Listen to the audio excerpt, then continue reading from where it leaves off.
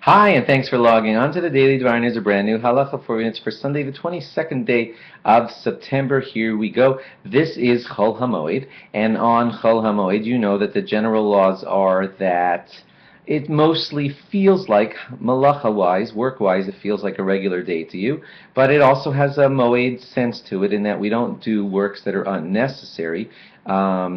Like an example would be if you just want to build something for the heck of it, you really shouldn't be doing that on Chol HaMoed. Chol HaMoed is supposed to be moed, but it also doesn't have like Shabbos laws, so you could flick lights on and off. The basic rule is that you do just those minimal works that you need to get done for the holiday. If you need to get in a car because your family needs to go shopping, then you get in the car and you go shopping. And that's kind of the loose, too quick way of explaining Chol HaMoed. Let's quickly get to how to shake your lulav and your esrog.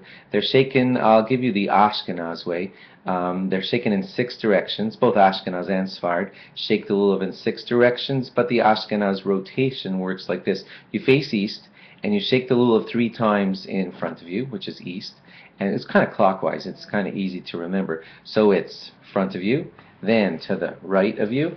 I don't know if that looks backwards on your screen, but it's to the right of you 3 times, and then behind you 3 times, and then to the left of you 3 times, and then up 3 times, and then down 3 times. That's Natilas Lulav, the shaking of the lulav. What's the idea? The general thinking is two explanations are given. One is that we are pointing to all the different directions that God is at.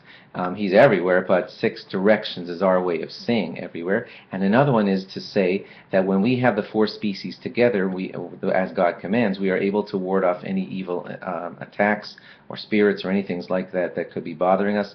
And so we point in the directions to ward off those things from us, from all the directions that they could come from. That's the general 2 explanations for the nanuim, the shakings of the lulav and the esrog. Thanks for logging on, and log on again tomorrow for more. Bye-bye.